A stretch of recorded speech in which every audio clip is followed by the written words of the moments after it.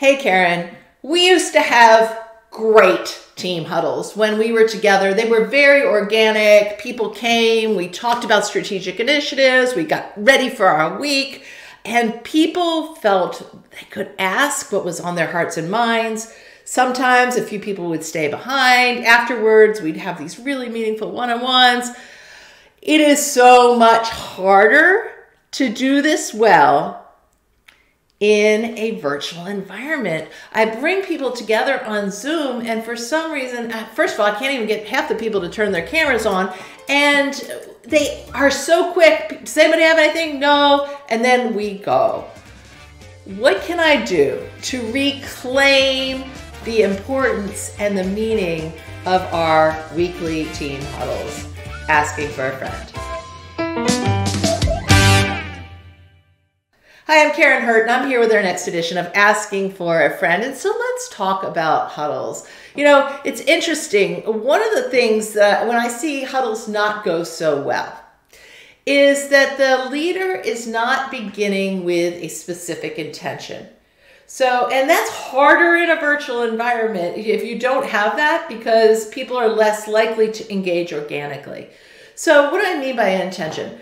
If you were a basketball coach, you would not blow the whistle, gather everybody together and say, okay, the clock is ticking, but does anybody have anything? Everybody good? I mean, you may ask that question, but you are going to be prepared with an intention for that huddle to communicate, to listen, to do something specific when the buzzer goes off and everybody's back on that court.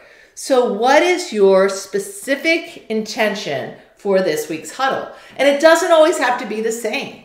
It could be that there is a new strategic initiative that's rolling out and you want to use this huddle as a check for understanding to make sure that people really understand it and that they understand the impact for their specific work. It could be that you're 1 week going to use your team huddle to really connect at a human level, to draw people together, to get them to know one another just a little bit more, and you're going to have a prepared way to do that. Could be that you've got an issue where you really need a great idea and you're going to use that huddle to cultivate curiosity and ask about that. Certainly you want to create space in a huddle to say, how are people feeling about that week? Are they prepared? Do they have any questions? But if that organic way does not work, be prepared with your specific intention.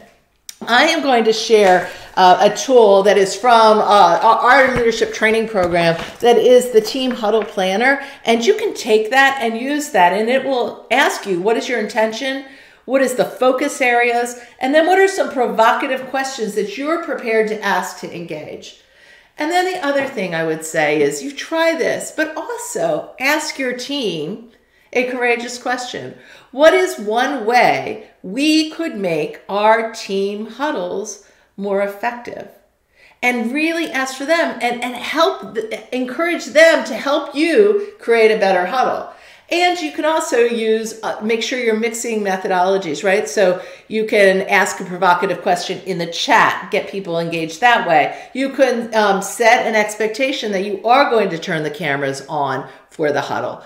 You could rotate who is leading the huddle so people take turns with leadership. Lots of possibilities, but it really starts with, do you have an intention and do you have a deliberate way of creating that engagement?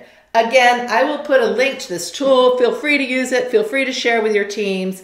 And then I would ask you, what would you add? What are some of your very best practices for holding a great team huddle, whether it's in person or virtual? See you next time on Asking for a Friend.